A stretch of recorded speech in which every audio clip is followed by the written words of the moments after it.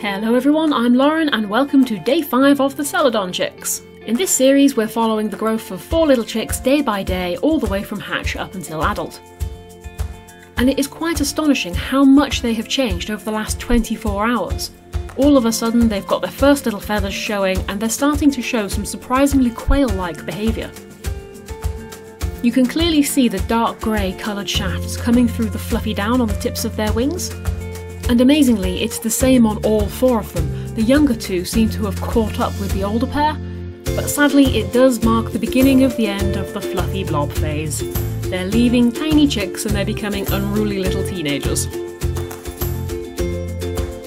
They're also flapping those stubby little wings quite a lot more, and for a few minutes each day they play this sort of pinging game, where they crouch down for a second and then spring up and literally ping off somewhere else in the brooder.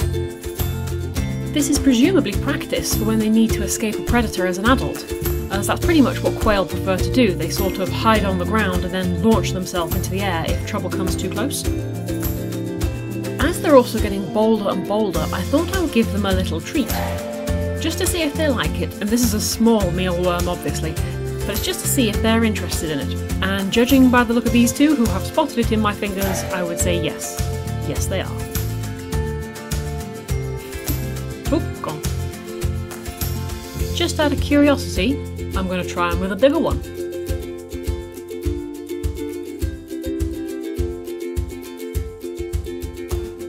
And interestingly, while they certainly want it, they aren't actually strong enough to damage it yet.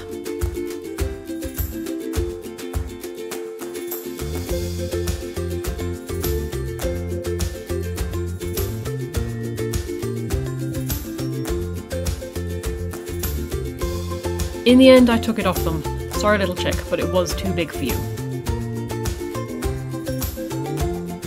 But they certainly like mealworms, and that's great as mealworms are wonderfully easy to raise at home and they're packed full of protein which cuts down on my feed bill. But I will very much limit their intake because mealworms are also full of fat and I want to keep the chicks nice and healthy. Anywho, I hope you've enjoyed this little update, and if you have, then leaving a like would be much appreciated. I hope you enjoy the rest of your day, or evening, or night, or whatever time it happens to be wherever you are, and I'll see you again in the next video. Bye bye!